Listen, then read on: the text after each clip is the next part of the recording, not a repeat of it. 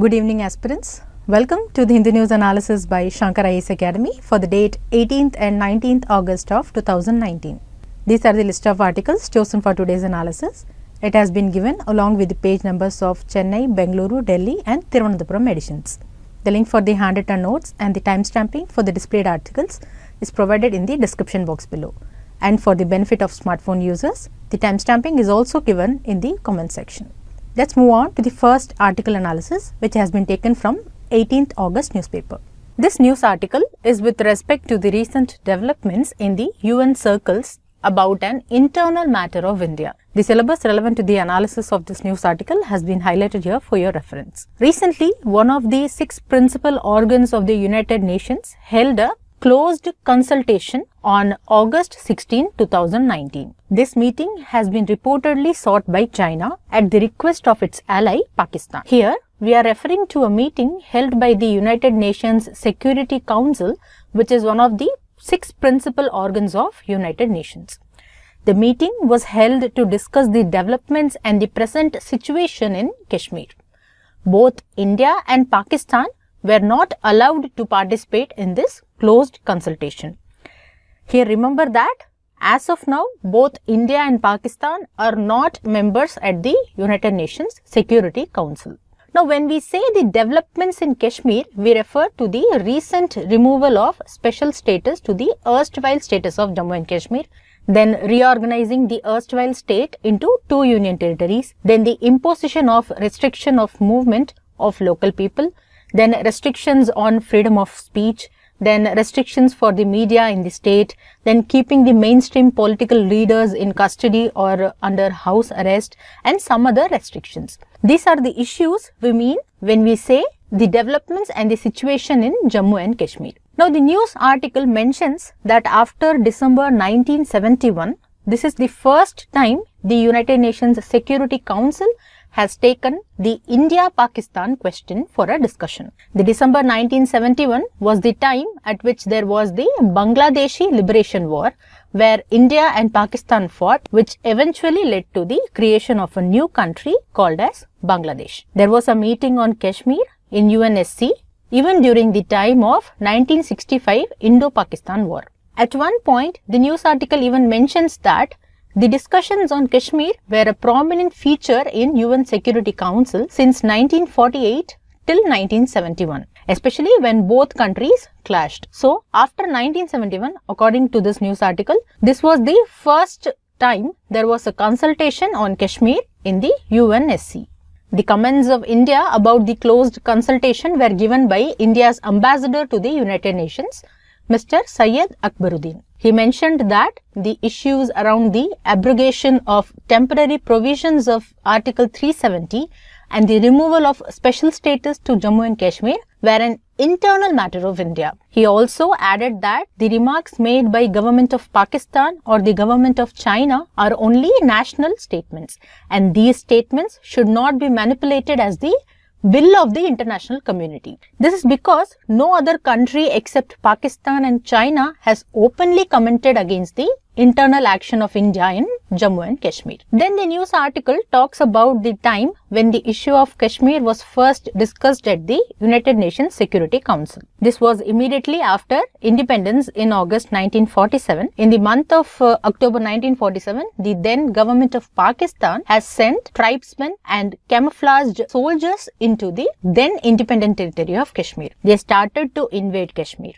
At that time, Kashmir was ruled by Maharaja Hari Singh. He acceded the territory of Kashmir with India on October 26-27, 1947. This was done through the instrument of accession. So, the moment the instrument of accession of Jammu and Kashmir was signed by Maharaja Hari Singh, the princely state territory of Jammu and Kashmir became an Indian territory, and the people sent by Pakistan resorted to violence on the local population, and they also damaged the infrastructure of the state.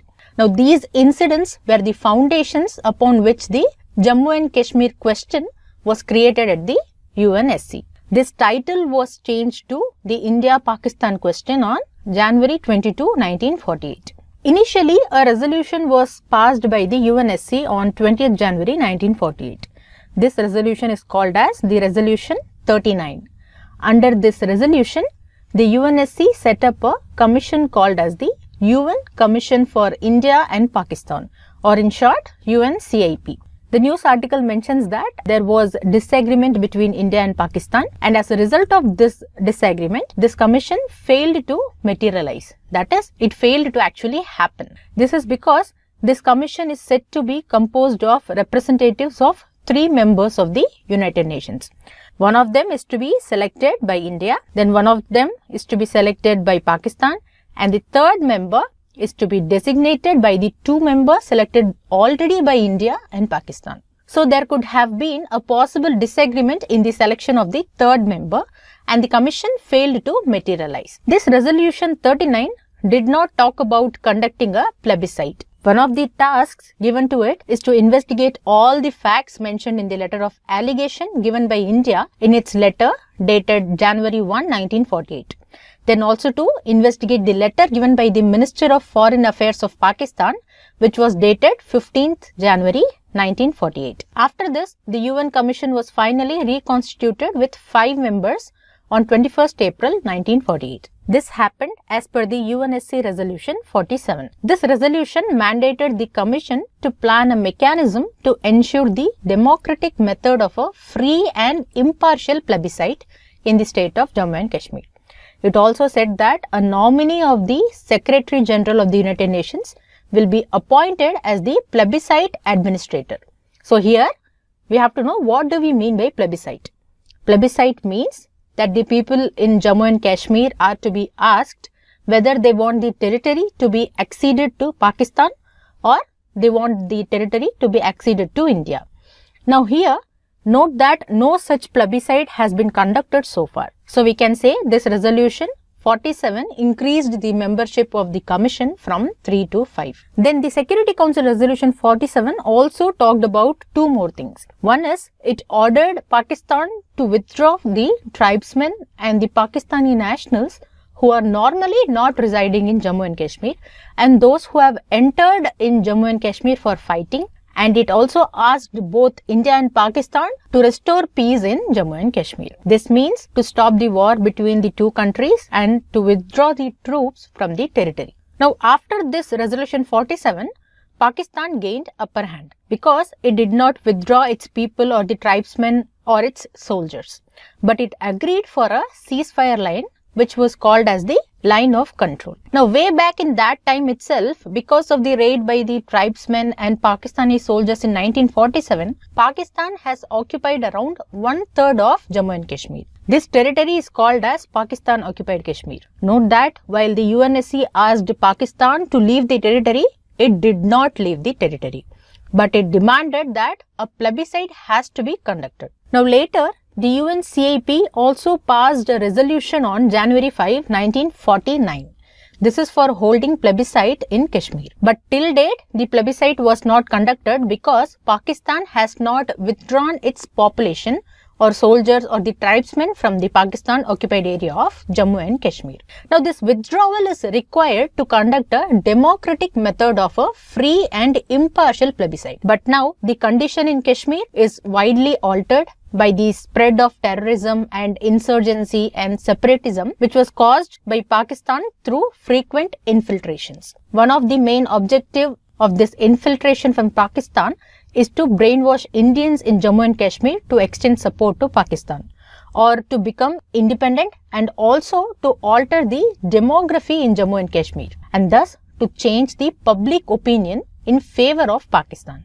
Now, these things are being done by Pakistan because if someday a plebiscite is conducted, things should go in its favor. These are the reasons why India has been objecting for a plebiscite in Jammu and Kashmir in such a situation. Then at one point, the news article mentions that while India took the issue of Kashmir to UN for prompt and effective action, big powers ensured that the issue lingered on and they also made it as a part of global concern on conflicts. This is because imagine that somehow the dispute between India and Pakistan is resolved. But this will not be in the interest of big powers because they want their defense production business to go on. That means somehow there has to be conflicts and wars so that they can sell their defense products, arms and ammunition. If there is no conflict or if there is a resolving of conflict, then there will be no business for their companies. We also know that India is one of the top arms importer. And Kashmir issue is one of the main reasons for it. So even if the big powers mediate, they will ensure that the conflict is alive. This is for the business reasons of their defense deals. Or they may even widen the present conflict between India and Pakistan, or they may even take sides with Pakistan unfairly to arrest the growing clout of India in international arena. When we say big powers, in the present times, these are the nations that are the permanent members of UNSC. More importantly, the USA, the Russian Federation and the China. Then the news article also talks about the relevance of Shimla Agreement to the Kashmir issue. Now this Shimla Agreement is a bilateral agreement that was signed by the Indian Prime Minister and the President of Pakistan on July 2, 1972. One of the main principles of this agreement is that there shall be a mutual commitment to the peaceful resolution of all issues through direct bilateral approaches. The agreement also says that the two countries resolved to settle their differences by peaceful means. That is either through bilateral negotiations or by any other peaceful means that are mutually agreed between them. Then the Shimla Agreement also said that either India or Pakistan should not unilaterally alter the issues with respect to Jammu and Kashmir and the line of control. This was agreed by both the nations by the agreement. But in 1973, then Pakistan Prime Minister unilaterally announced that the territory under its occupation can never be given an independent status. After that, he offered three choices to the area. One is to remain as Pakistan occupied Kashmir. Second is to give partly provincial status. And thirdly, a full-fledged province of Pakistan.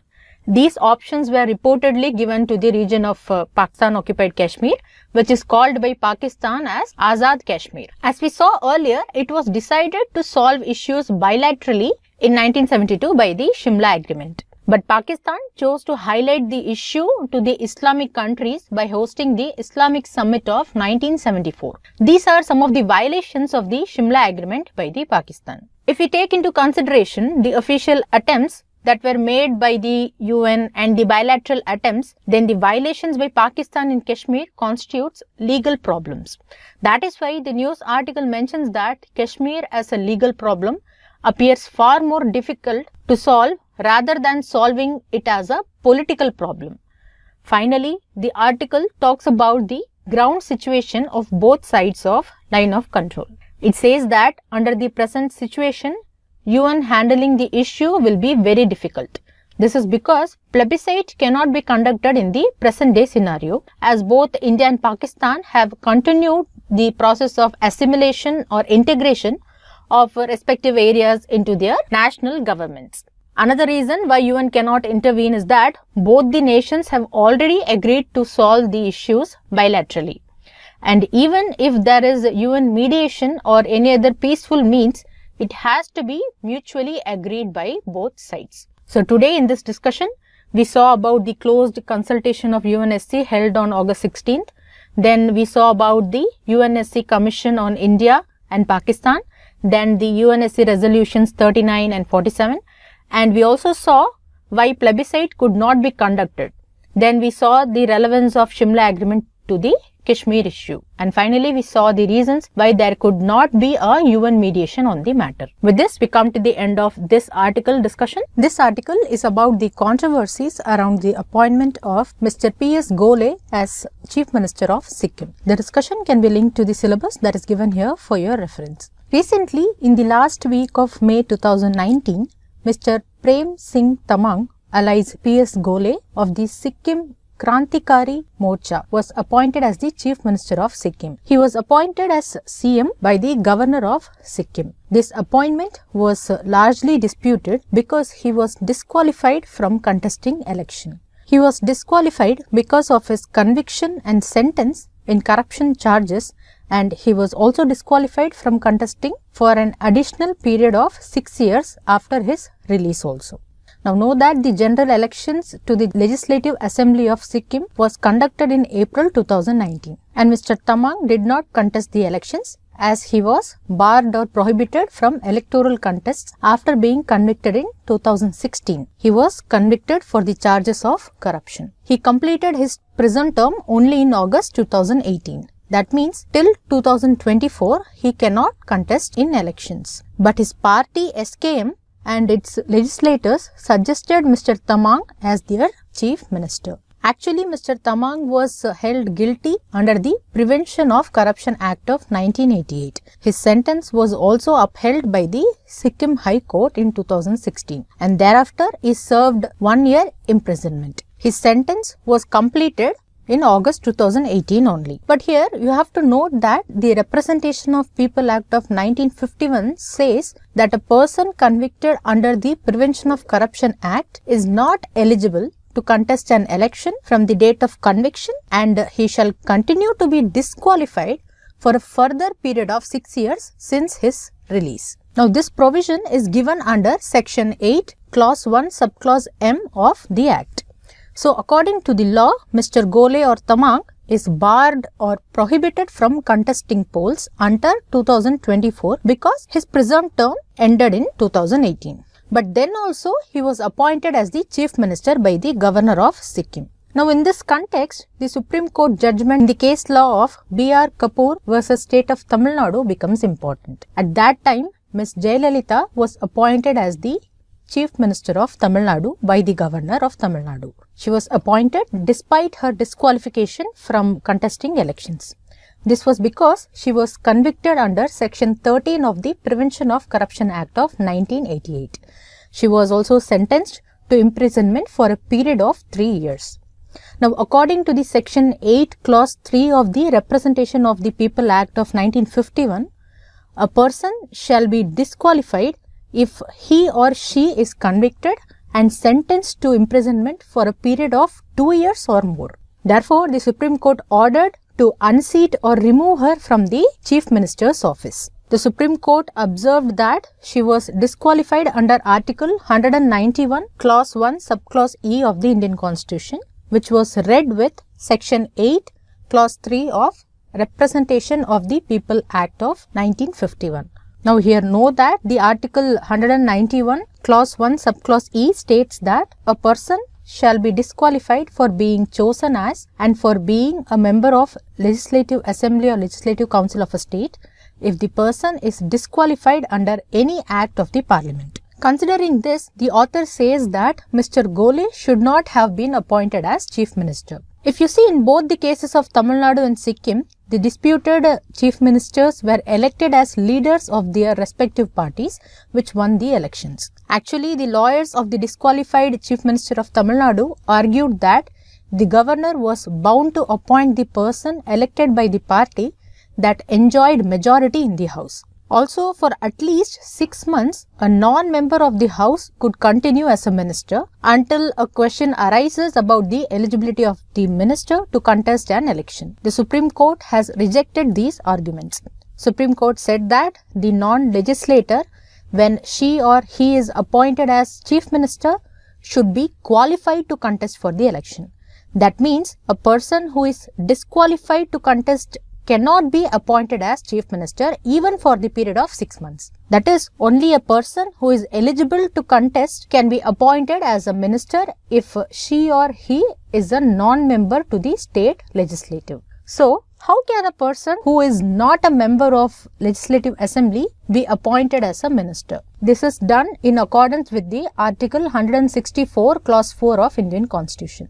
According to this article, a person who is not a member of the legislature of the state can be appointed as a minister for a period of 6 consecutive months. After this period, the person cannot be a minister as a non-member of the legislature. But the party to which the Sikkim Chief Minister belongs to brings an unusual argument to support the appointment of Mr. Gole as Chief Minister.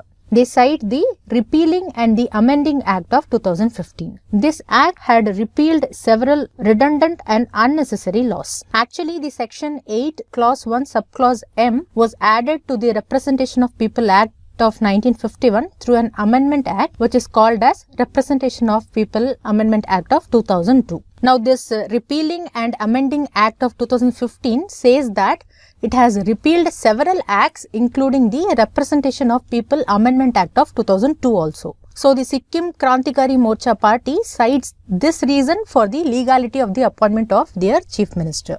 But the author says that the 2015 Repealing Act has made it clear that provisions that were incorporated through the 2002 Amendment Act have become part of the parent law. That is the Representation of People Act of 1951. And these amended parts will continue to be in force. This means only the amended act was repealed. Whatever amendments that was made by the Act were not repealed. Also, the Section 4 of the Repealing and Amendment Act of 2015 says that the repeal by this Act shall not affect any Act in which such enactment has been applied, incorporated or referred to. So, the author says that the disqualification for a corruption conviction is now a part of Representation of People Act of 1951, and the 2002 amending law was repealed only because it was no more needed. So, the appointment is still disputable under Section 8, Clause 1, Subclause M of Representation of People Act of 1951. But recently, the Sikkim Chief Minister has approached the Election Commission of India for a waiver of the remaining period of his disqualification. So, how can he knock the doors of Election Commission?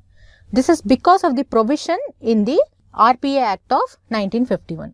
The Section 11 of the Act says that the Election Commission may, for reasons to be recorded, remove any disqualification or reduce the period of any such disqualification for certain offences, including Section 8 of the Act.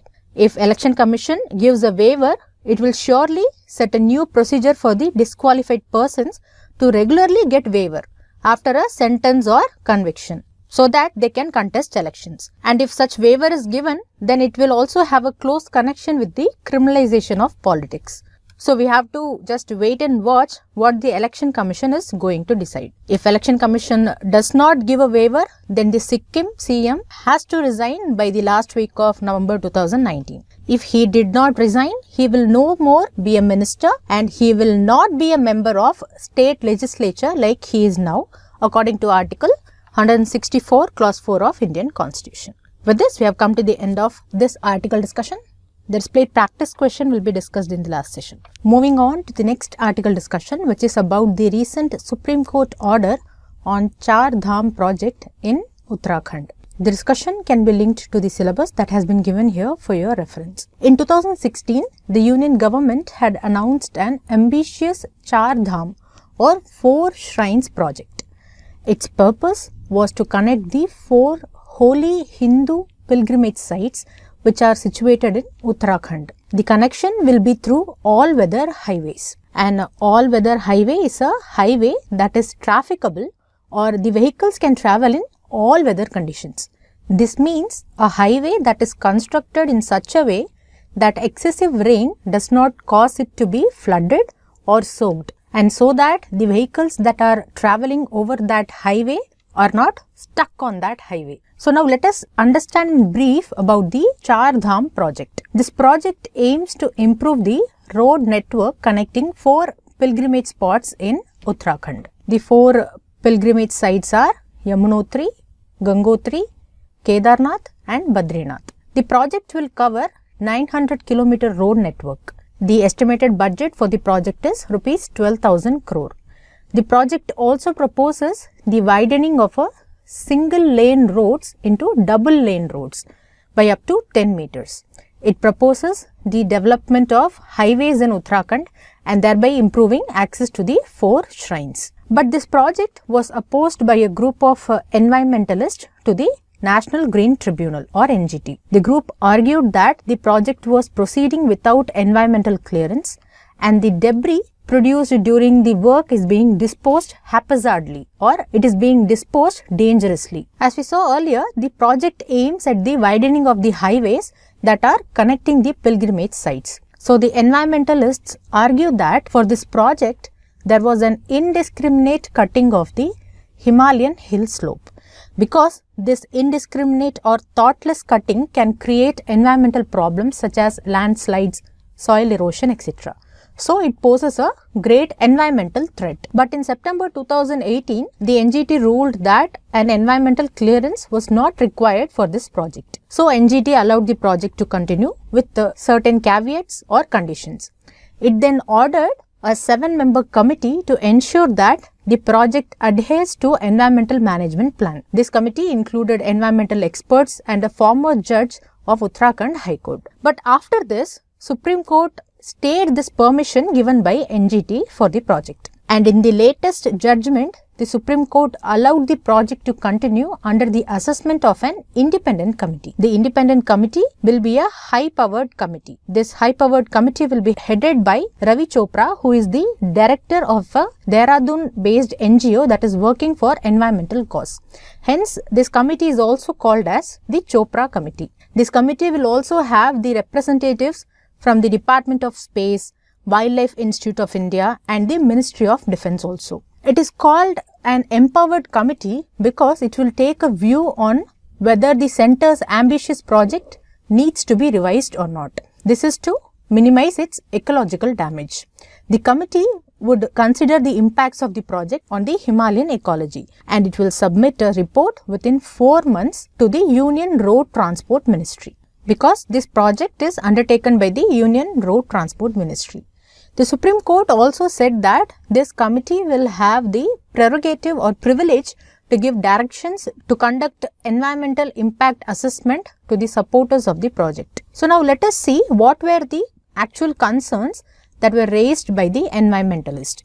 Firstly, the work on the highways has made the mountain slope as unstable, and it has made the mountain slope to be critical landslip zones, which means the mountains are prone to landslides. And also, the road widening activity is a major trigger for landslips or landslides. Then the project involves cutting the base of a steep mountain slope and trees like devdar, thorn and kale. And the cutting of the trees for the project loosens the soil and it makes the slopes unstable. And one another reason given by the environmentalist is that there have been flash floods in several parts of Uttarakhand, like in the Alaknanda Valley and in Bhagirathi Valley, and earthquakes in Chamoli and Uttarkashi also. Here by the word flash flood we mean a sudden local flood which is caused due to heavy rain. So these are the reasons given by the environmentalists for opposing this Char Dham project. With this, we have come to the end of this article discussion. This practice question will be discussed in the last session. Moving on to the next article, which is about the Earth Station in Thimpu built by a Bengaluru based company. The discussion can be linked to the syllabus that is given here for your reference. Recently, the Prime Minister of India has inaugurated a satellite Earth station in Bhutan's capital, that is Thimpu. Here know that an Earth station is a ground-based system for transmitting or receiving signals from the satellite. It is a part of the satellite communication system. It is a centralized hub with radio frequency system to operate the applications of the satellite. The Earth station in Thimpu is a part of the South Asia satellite, which in short is called as SAS.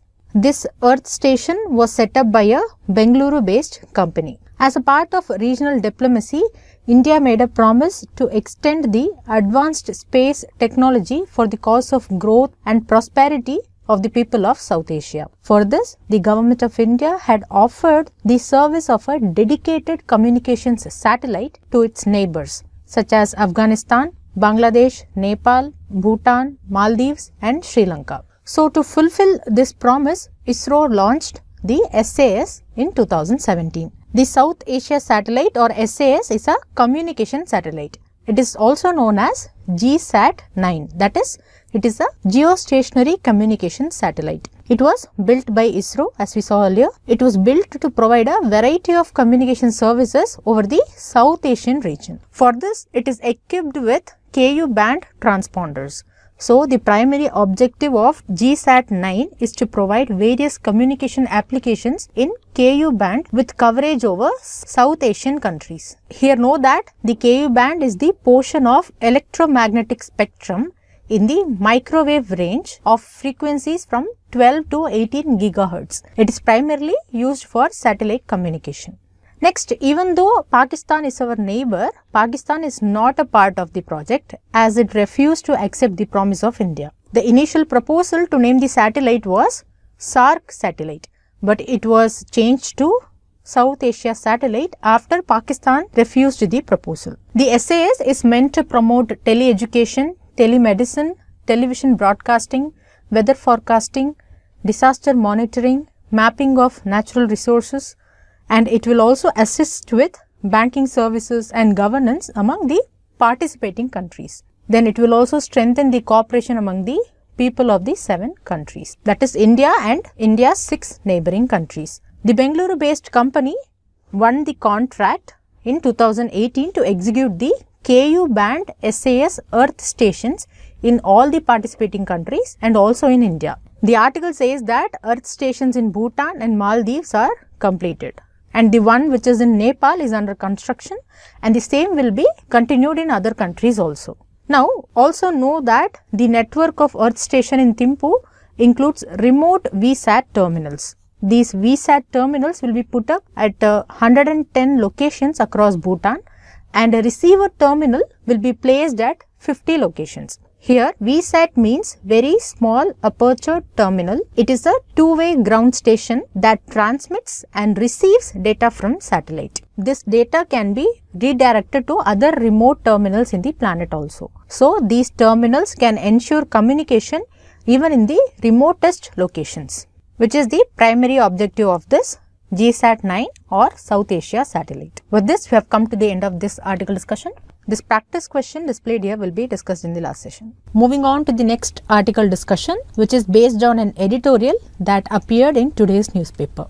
It is about the recent developments with respect to the no first use policy in the Indian nuclear doctrine. The analysis of this news article will be relevant under the highlighted parts of the syllabus that is given here for your reference. This article talks about 2 important and foundational pillars of India's nuclear doctrine. One is that India would maintain a credible minimum deterrent, and the other is about the India's posture of no first use policy. Now, in this credible minimum deterrent, when we say minimum, we mean having minimum number of required nuclear weapons. India chose to have minimum because the nuclear weapons are weapons of mass destruction. It constitutes the gravest threat to humanity, and it is a threat to the peace and stability of the world. So now, what do we mean by credible?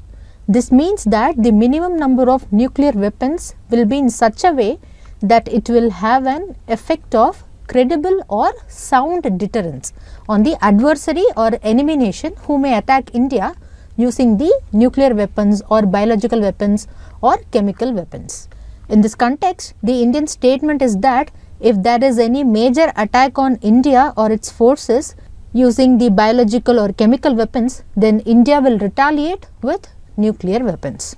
Now, if you see, as on June 2019, according to US Department of State and the Stockholm International Peace Research Institute, that is SIPRI, India is the 7th nuclear armed state among the 9 nuclear armed countries in the world. This is in terms of the number of nuclear warheads. According to their assessment, even Pakistan has 20 nuclear warheads more than India. India is said to have around 140 nuclear weapons. Only 2 nuclear states have more than 6,000 nuclear warheads. These states are USA and Russia. All the remaining 7 countries have warheads less than or equal to 300 only. Now, recently we have seen the remarks of the defense minister about the no first use policy in Twitter. The minister has implied that India may adopt first use of nuclear weapons if there arise enough circumstances in the future. The author mentions that this announcement has altered the no first use policy of India with respect to the use of nuclear weapons. The statement made by the defense minister therefore can also be seen as a significant revision of India's nuclear stance, and this revision of stance has been announced without any prior structured deliberation or consultation. The announcement has also made experts to think that it leaves some ambiguity in the nuclear doctrine. See, ambi means two.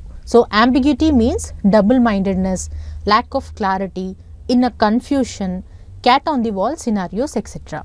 This ambiguity is because the minister just said what happens to the no first use policy in the nuclear doctrine in the future depends on the circumstances.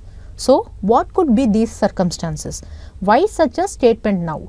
There is no clarity or explanation that in what circumstances India may adopt first use policy of nuclear weapons.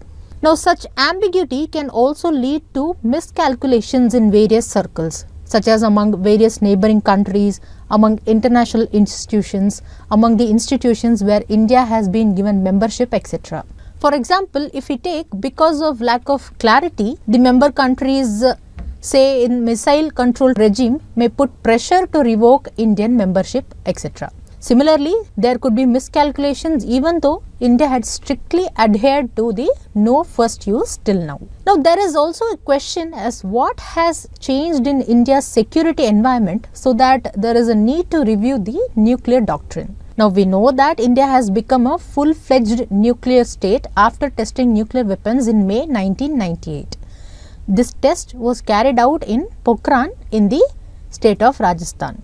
And within some days, in the same month, Pakistan also conducted nuclear tests to show that it is also having the capability to inflict casualty using nuclear weapons. Now, after this test, India has released a draft nuclear doctrine on 17th August 1999. This was done at the release of a draft report on India's nuclear doctrine. This draft report was prepared by the first National Security Advisory Board or NSAB. According to the author, this board consists of 27 individuals and they were from various fields such as strategic analysts, academics, retired military and civil servants. And Mr. K. Subramaniam was the convener of the first National Security Advisory Board, which was constituted in the year 1998. Then after the release of draft on 17th August 1999, there was a time of no discussion on the matter till the beginning of 2003, as some criticisms were raised on the draft nuclear doctrine itself. After 1999, there was also Operation Parakram, where Indian military was mobilized against Pakistan between December 2001 and October 2002. This is to compel Pakistan to stop cross-border terrorism. The Operation Parakram was the Indian response to the terror attack on Indian Parliament on 13th December 2001. After this, all of a sudden, there was an abrupt introduction of official nuclear doctrine of India on 4th of January in 2003. This was the doctrine we are referring to whenever we say nuclear doctrine of India. This doctrine was publicly adopted by the government of India, and this public adoption shows the Indian commitment to restraint and Indian commitment to be a responsible nuclear power. The restraint here means that India will restrain itself from using nuclear weapons at the first instance. Only after being attacked by another entity by using nuclear weapons or biological weapons or chemical weapons, India will retaliate by using nuclear weapons. This is the meaning of restraint. But some experts, including a member from the first NSAB, Mr. Bharat Karnad, has objected to this restraint. This is because by exercising restraint, India may become the first casualty. That is, only after becoming a casualty, India will respond according to this no first use policy. But exercising restraint and being a responsible nuclear power and the proclamation of no first use policy has become a basis for India's claim for the nuclear mainstream. When we say nuclear mainstream, we mean the countries who are called as nuclear haves according to the Nuclear Non-Proliferation Treaty. Now, since India is also having nuclear weapons, it is also a nuclear weapon state. But by using restraint and by using no first use policy as basis, India also claimed membership into the nuclear suppliers group in the year 2008. But India has not yet joined the group. India wants to be a part of this group so that it can access the benefits of nuclear commerce. Even though India didn't get membership in the nuclear suppliers group, the India's nuclear doctrine has tipped the scales in favor of India in getting membership in Missile Technology Control Regime, the Wassenaar Arrangement and the Australian group also. So any change in the present nuclear doctrine may have an impact of India's relationship with these groups also. Here the Wassenaar arrangement was formally established in July 1996. It is a voluntary export control regime where its members exchange information on the transfers of conventional weapons, and they also exchange information on the transfers of dual use goods and technologies. India joined this arrangement on 8th December 2017. And the Australian group is an informal arrangement which aims to allow exporting countries to minimize the risk of assisting chemical and biological weapon proliferation. In this way, it controls the proliferation of chemical and biological weapons. India joined this group on 19th January 2018. And this Missile Technology Control Regime, or the MTCR, is an informal political understanding among certain states who seek to limit the proliferation of missiles and missile technology. India became the member of MTCR on June 27, 2016. In addition to Nuclear Suppliers Group, all these four mechanisms multilaterally work to prevent and address the proliferation of nuclear weapons. They also prevent the transfer of technology that helps in making the nuclear weapons, and they collectively prevent the transfer of such systems that are capable of delivering the appropriate weapons. So being a member in all these groups as a nuclear armed state means that India has been recognized as a nuclear power at the global level, and also that India has been made part of the global non-proliferation architecture. Then the author also talks about the India's understanding of nuclear weapons so far. India has considered nuclear weapons as a tool only to deter or to discourage an adversary from attacking India. These weapons are not seen as war-fighting armaments, and they are to be used only as a last resort. But the author concludes that all these understandings of India about the nuclear weapons has to be revised according to the statements made by the Defence Minister recently. With this, we have come to the end of this article discussion. This practice question displayed here will be discussed in the last session. Moving on to the next article discussion, which is about the Chilika Lake and the Ansupa Lake of Odisha. The discussion can be linked to the syllabus that is given here for your reference. This news article states that the Odisha Wetland Authority has approved the implementation of an integrated management plan. This integrated management plan is for the Chilika Lake and Ansupa Lake. It is a 5-year integrated management plan. This 5-year management of lakes is intended at strengthening the livelihood of thousands of fishermen who are relying on the two water bodies. Also, it will help to promote tourism, and it will also help in the conservation of ecology. The news article states that during past 2 years, the Chilika Development Authority has managed to make the lake free from encroachment. Now, this effort has resulted in a 20% increase in fish catch. If there is an increase in fish catch, then the fishermen will be benefited. So this integrated management plan is also aiming to achieve this only. So now let us see in brief about this Chilika Lake and Ansupa Lake. The Chilika is a shallow brackish water lake. It lies in the districts of Puri, Khurda and Ganjam on the eastern coast of Odisha, and it is the Asia's largest brackish water lake. Here, brackish water, we mean the water that is saltier than fresh water, but not as salty as seawater. This Chilika Lake is roughly pear-shaped, and it is fed by 52 rivers and rivulets. Also, an interesting feature of this lake is that the area of the lake varies in the dry and wet seasons. It varies between 560 to 1100 square kilometers, and it is about 32 km wide at its broadest. This Chilika Lake was formed due to silting action of the Mahanadi river, which drains into the northern end of the lake. This Chilika Lake is also known as a shallow lagoon, which was formed due to the northerly currents in the Bay of Bengal, which created a sandbar along the eastern shore. Now here, a lagoon is a shallow body of water that may have an opening to a larger body of water, but it is protected from the larger body of water by a sandbar or a coral reef. This lake is divided into an outer channel with a narrow neck leading into the sea, and the main body of the lake has a muddy bottom which is rich in organic matter. So due to the varying degrees of salinity in different parts of the lake, the fauna or the animals in the region is interestingly diverse, and a variety of animals are adapting to the marine or riverine existence so as to survive in the different parts of the lake. Now the animal life that is recorded in the lake ranges from planktonic microorganisms to a vast variety of fish which together sustain the migratory birds population in the winter. Chilka Lake is one of the hotspot of biodiversity because some rare, vulnerable and endangered species that are listed in the IUCN Red List of Threatened Species inhabit in this lagoon for at least a part of their life cycle. Now also know that the Airavati dolphins are also found in this Chilka Lake.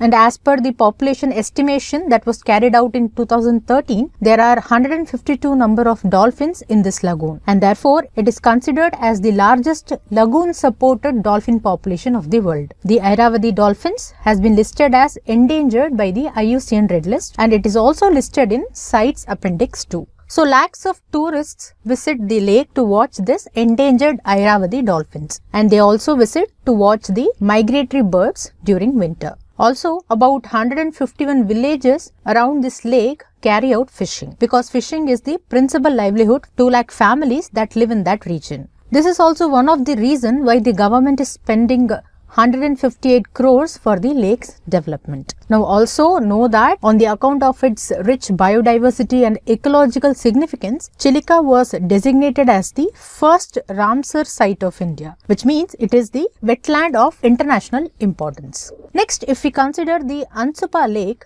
it is located 50 km from Cuttack. It is situated in the middle of the state highway that is connecting Attagad and Banki blocks of Cuttack district. This Ansupa Lake is spread across 382 kilometers. Also know that Ansupa is the largest freshwater lake in Odisha. The lake derives its name from its shape because it is shaped like a horseshoe. This Ansupa Lake is also the wintering ground for 32 species of migratory birds. Its calmness, scenic beauty and forest coverage attract the visitors. The news article states that Ansupa is famous for its sweet water fish, especially the labiobata, which is locally known as pohala. So we can say that this lake is also rich in fish. So the investment by the government will benefit around 250 fishermen of 2 villages who live around the lake. With this, we have come to the end of this article discussion. This practice question will be discussed in the last session. Moving on to the next article discussion, which is about the award conferred by United Arab Emirates to our Indian Prime Minister. The discussion can be linked to the syllabus that is given here for your reference. The news article states that the Indian Prime Minister will visit the United Arab Emirates or UAE on August 23rd and 24th. There he will receive the Order of Zayed. The Order of Zayed is the highest civilian award of UAE. This award was conferred to the Indian Prime Minister in April 2019. It was conferred in recognition of the distinguished leadership of our Prime Minister for giving a boost to bilateral relations between the 2 countries. This award is given in the name of Sheikh Zayed bin Sultan Al Nahyan. He is the founding father of UAE. This award acquires special significance, or it is important because it is awarded to the Indian Prime Minister in the year of the birth centenary of Sheikh Zayed. That is, 2019 is the 100th birth anniversary of Sheikh Zayed bin Sultan Al Nahyan. So now in this context, you should also know some other global awards given to our Indian Prime Minister. First one is the Champions of the Earth Award. It was given by United Nations. Then the Prime Minister has been conferred with various honors, including the highest civilian honor of Saudi Arabia, which is the Sash of the King Abdul Aziz. Then he has also been conferred the top award of Russia, which is the Order of the Holy Apostle Andrew I. Then he was also conferred the top award of Palestine, which is Grand Collar of the State of Palestine. Then comes the Amir Amanullah Khan Award, which is awarded by Afghanistan. And finally, even Maldives conferred an award to our Prime Minister, which is the Rule of Nishan Izzuddin Award. Then also remember that in 2018, our Prime Minister received the prestigious Seoul Peace Prize. This was given for his contribution to peace and development. With this, we have come to the end of this article discussion. Moving on to the last session for the day, that is the practice questions discussion session. If you look at this question, 3 statements have been given and we have to choose the correct statement. Now, the first statement states, a non-legislator can be appointed for the office of Chief Minister in a state if he or she is qualified to contest elections. Now, during our discussion, we saw that the Supreme Court has said that the non-legislator, when she or he is appointed as CM, should be qualified to contest for the election. So that means a person who is disqualified to contest cannot be appointed as Chief Minister even for a period of 6 months. That is, only a person who is eligible to contest can be appointed as a minister if she or he is a non-member to the state legislative. So this makes the statement 1 as the correct statement because it states a non-legislator can be appointed for the office of Chief Minister in a state if he or she is qualified to contest elections. Then if you look at the second statement, it states a person convicted for corruption under Prevention of Corruption Act of 1988 cannot contest election ever.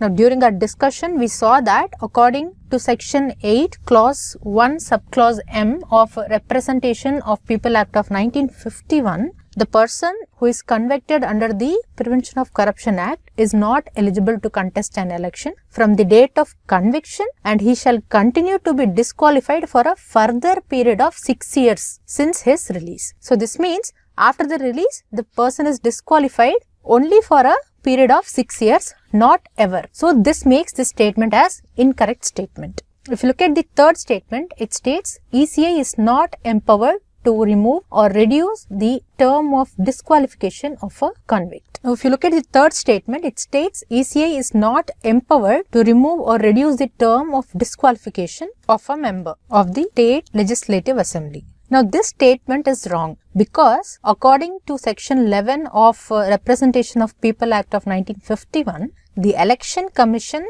may remove any disqualification or it can also reduce the period of any such disqualification for certain offences. Here it is stated as Election Commission is not empowered. So this statement is wrong. Here the question asks for the correct statements. Here statement 1 is the only correct statement. So the correct answer to this question is option A, 1 only. Then this next question is based on Char Dham project. The first statement is given as it is implemented in Uttarakhand. Yes, this statement is correct because this project is being carried out in Uttarakhand only. Now, if you see the next statement, it states it connects Yamunotri, Gangotri, Kedarnath and Badrinath.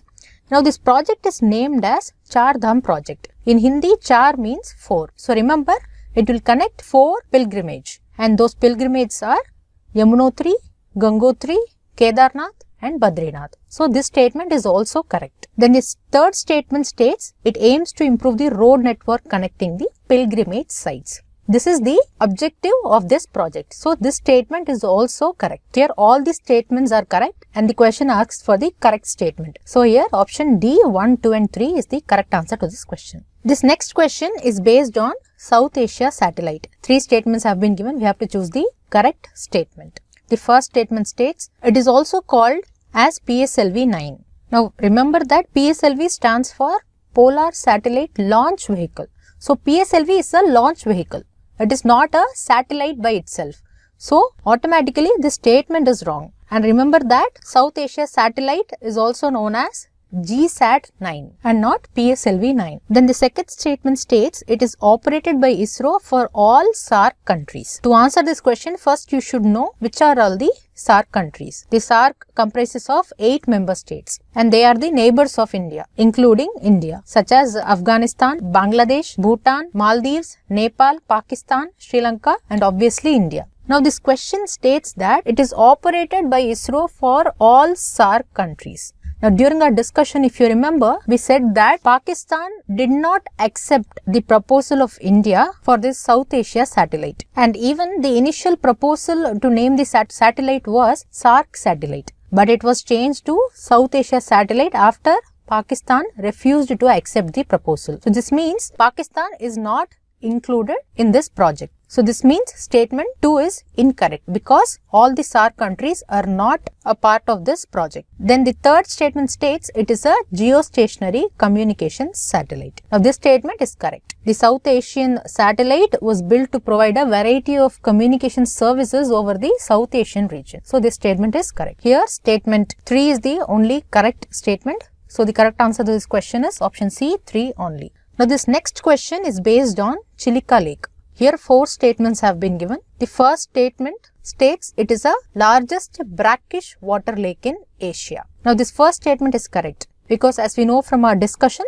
that Chilka Lake is the largest brackish water lake in Asia. The second statement states it is the only Ramsar site of Odisha. Now during our discussion we saw that Chilka Lake is the first Ramsar site of India. But this statement states it is the only Ramsar site of Odisha. Now we can say this statement is partially correct only because Chilka Lake is in Odisha and it's a Ramsar site under the Ramsar Convention, which means it is a wetland of international importance. But the question states that it is the only Ramsar site of Odisha, which is wrong because Bhitarkanika mangroves of Odisha are also listed as Ramsar site. The third statement states it is listed in the Montreux record. Now this third statement is also wrong because in 1993, Chilka Lake was listed in the Montreux record but it was removed from the list in 2002. It was removed because it was successfully restored by the Chilka Development Authority. Now here Montreux record is a threatened list under the Ramsar list. And initially Chilka Lake was included in the Montreux record due to the change in the ecological character of the lake ecosystem. But it was removed in 2002. So this means this statement is wrong now. Then the fourth statement states it has the largest lagoon supported dolphin population of the world. Now this fourth statement is also correct. We discussed during our article discussion that Chilka Lake has the largest lagoon supported dolphin population of the world, which has Airavati dolphins. Here statement 1 and 4 are the correct statements. So the correct answer to this question is option C, 1 and 4 only.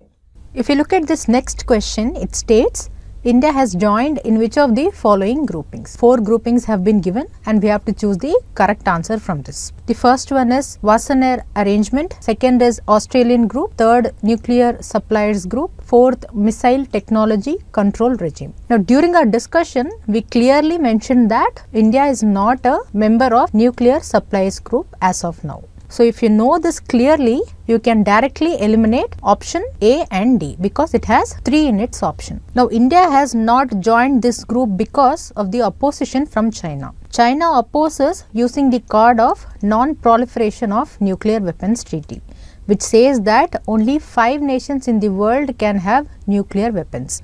And these 5 nations are the permanent members of UN Security Council. Since this treaty is discriminatory, India has not signed it yet. So that is why China is opposing India to join the group. Now the other 3 groups, if you see, the Wassenaar Arrangement, the Australian Group and the Missile Technology Control Regime, we discussed all these 3 in detail in our discussions today. And we also saw that India has gained membership in all the remaining groups. Like India joined the Wassenaar Arrangement in the year 2017 and it joined the Australian Group in 2018 and it joined MTCR in 2016. So MTCR 2016, Australian Group 2018 and Wassenaar Arrangement 2017. So this means the final answer should contain 1, 2 and 4. So the correct answer to this question is option C, 1, 2 and 4 only. With this, we have come to the end of today's Hindu News Analysis. If you like the video, don't forget to like, comment and share, and do subscribe to Shankar IAS Academy YouTube channel for more updates related to civil service examination preparation.